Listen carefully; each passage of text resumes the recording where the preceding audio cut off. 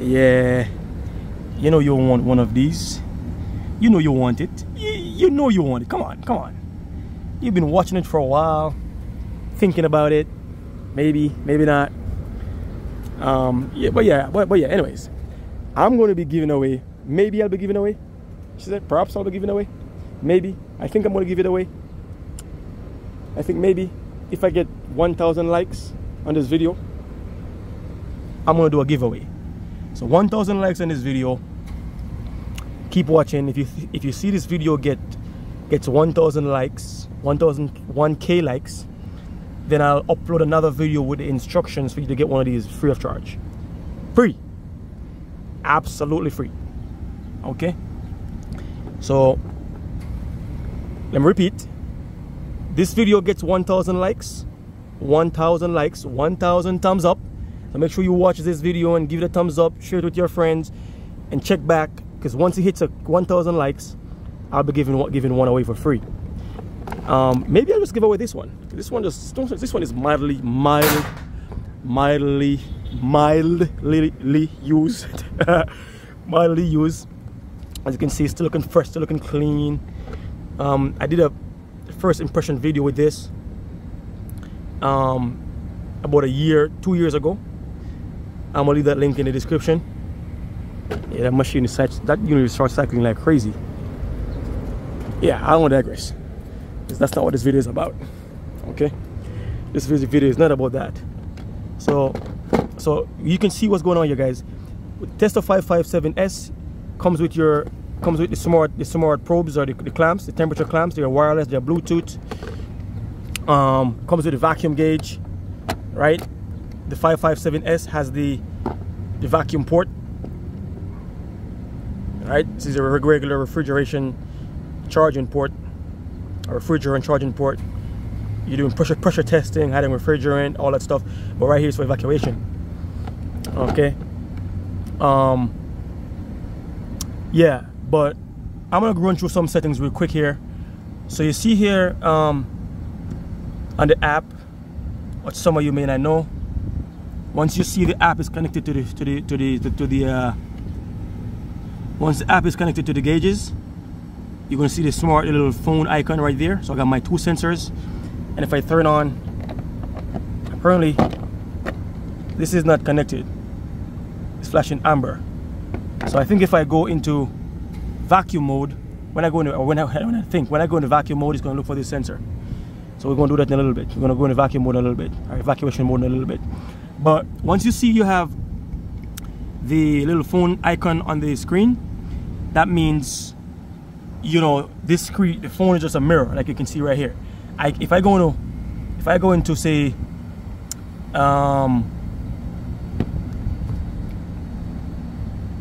if I go into measurement programs, I can't go into it. It won't allow me, because that feature or function is disabled once the gauges, once the app is connected to the manifolds. All right. So to change the different measurements or different modes, you're gonna have to hit enter in the menu, and then you can see right there, you know, you can select measurement modes right here, and then you can do the different things. Right now, I'm gonna tell you that you can use these clamps.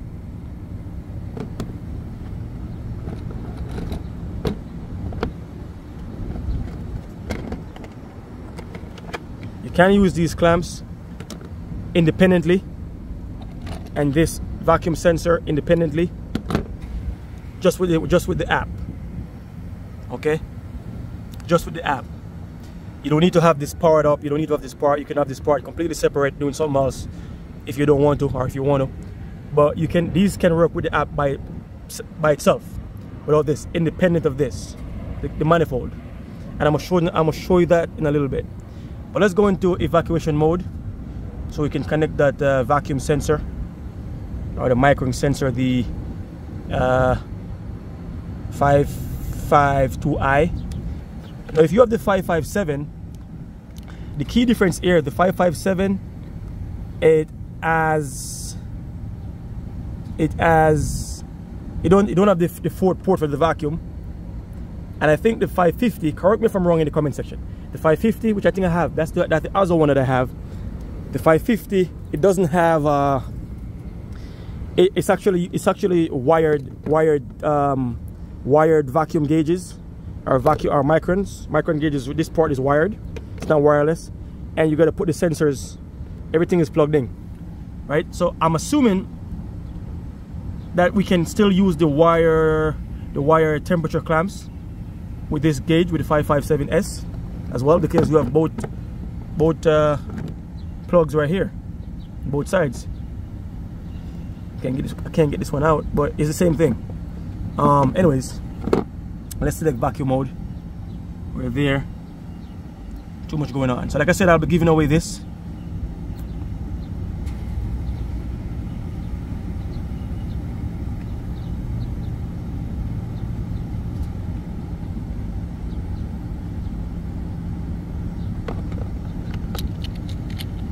Okay, so now you can see the sensor is green, it's connected, and we're in vacuum mode. And now the screen here is also in vacuum mode. I could press start, and we are starting the vacuum, and it's using, I think during vacuum mode we can use the temperature with temperature sensors as well. It uses one of these. I think it does.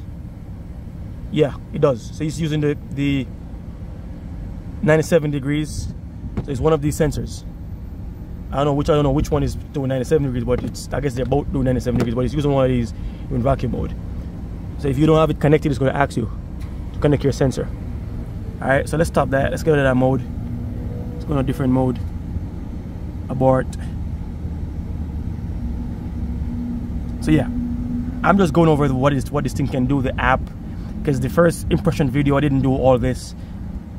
Alright, so again, this video has to get 1,000 likes, and then I'm gonna do a giveaway, a brand new one. I might give away this one. If you're gonna get this one, you're gonna get all the hoses. I'm gonna do it if I'm gonna give away this one. You're gonna get you're gonna get vacuum hoses. You're gonna get all your refrigeration hoses with it in the same box. Alright, because it doesn't come with the hoses. Alright, so let's abort that. Okay, let's go and do something different. Measurement again. Let's see what we can do here. Leak test. Let's select that. Leak test. Boom. There we go. See the screen over here changes to the mode. Pressure test. Boom. And we're still incorporating the temperature sensor as well in the leak test, as you can see that. And you can see I don't see the temperature. Okay, well, we are using the 474, which is this one. 474. This one is a 453. Okay. All right. What else can we do? Let's just get out of that one. We can press start right here. Boom. That's start. And you know we're going. The test has begun. Okay. Let's stop. And you can you press start on the app? You can save this if you want. New measurements. Okay, so you can. So we can press start in the app. And start. And I did a range test. I did a range test on my first impression video. This thing does goes a bit ways away, you know. Go watch that video. I'm not even gonna do that again. Let's just forget that. I'm not doing that again. I want to do too much. I want to just cut this video off in like next 3 minutes, 4 minutes, 5 minute stops. Okay, just hit stop on that test. Boom. And you can do the same thing. You can like email that. I mean, it's pretty straightforward. You got a report right there, all that jazz. You know what I'm saying? I never did that, but you can do a table view, the graphics view, the graphs, you got live view, table, graphics shows your graph and all that. And then so let's go into let's go into another mode. Another mode of measurement. Let's see. So what can we do here? We got superheat subcooling. That's the normal measurements, like regular reading. Refrigerant charging. I think this one they have a manual charge recovery, auto charge. So if you working with the scale, right? But I don't have the scale. So manual charge, right? Let's do that. See what that looks like. Doesn't really look like much. I guess that's manual charge. Alright, let's get out of there. Let's go out somewhere else. I don't know. That don't look interesting. Because let's see. Let me go back. I think you didn't see it. It looks like. Right. I mean, this is just manual charge. Let's get out of there. That's what else we got. Boom. So refrigerant charging, auto charge. I know auto charge wouldn't work because I don't have the scale. It's going to be looking for the scale. Alright, there's other components which I don't have. 560i. Alright, see that? So I'm gonna cancel that. Escape. Charging by superheat. Okay, let's go. Let's see that one.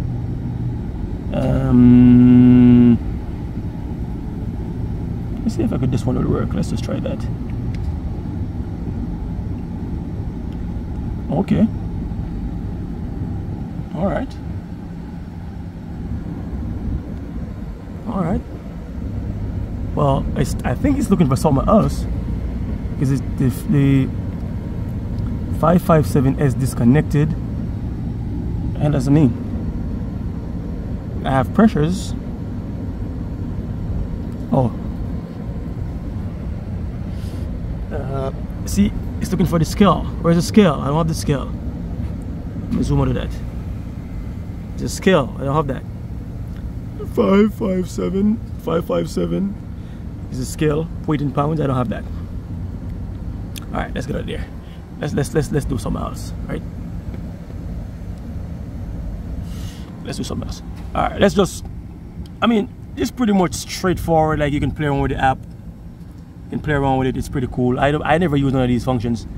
I use leak check, and I use evacuation, and then just the regular measurements. All right. So this is the mode I use. I use evacuation. That mode. I use this mode, and then I never even used that mode.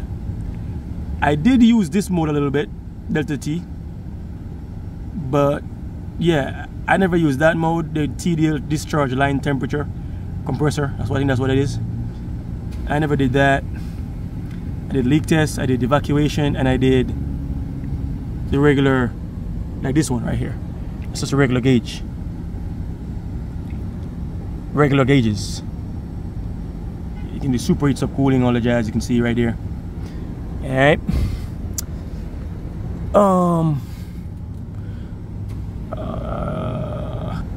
Well, things you need to know. How do you change the refrigerant? Because right now I am on, looks like it's water. Additionally, before I even do that, I'm gonna show you. See how my low side is reading -7.5. High side is reading -5.5. To zero your gauges, because there's nothing connected right now. There's no hoses. To zero it out, just press and hold P equals 0. Boom. Zeroed.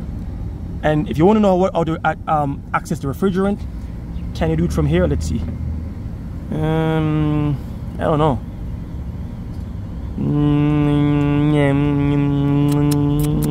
Nah, I don't think so. Nah. Nah. Nah. Nah. Okay. So here's how you do it. From the gauges, press this button right here.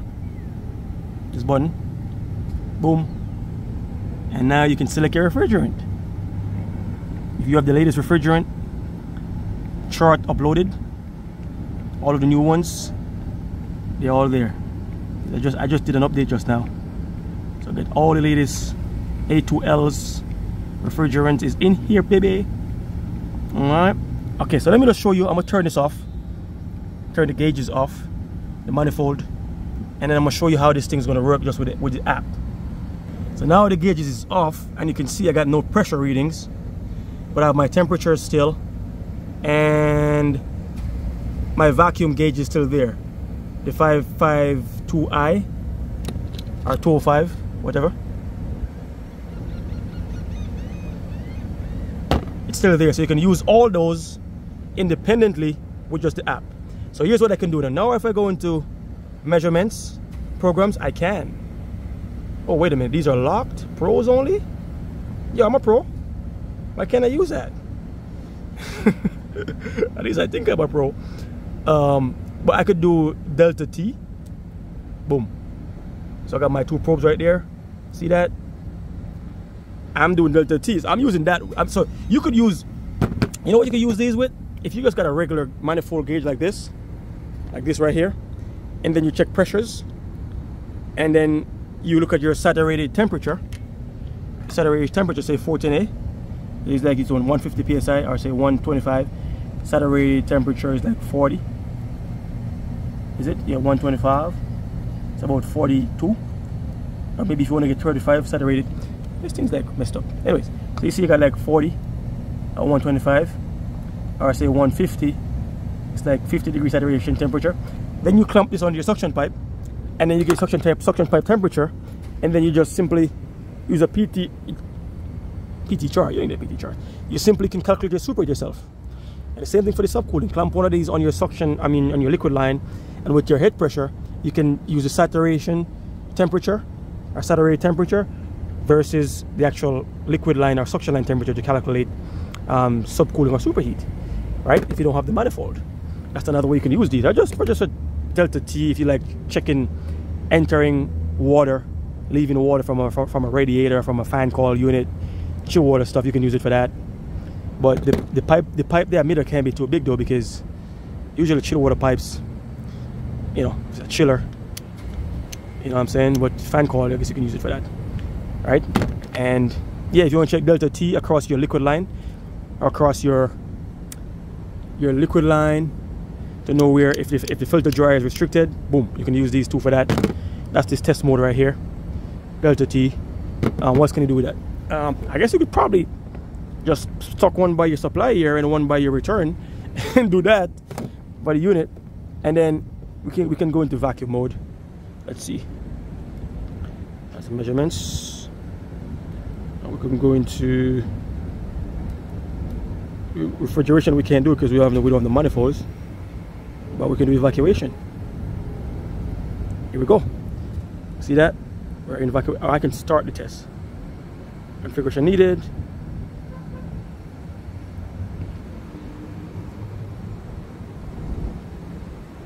What's this right here?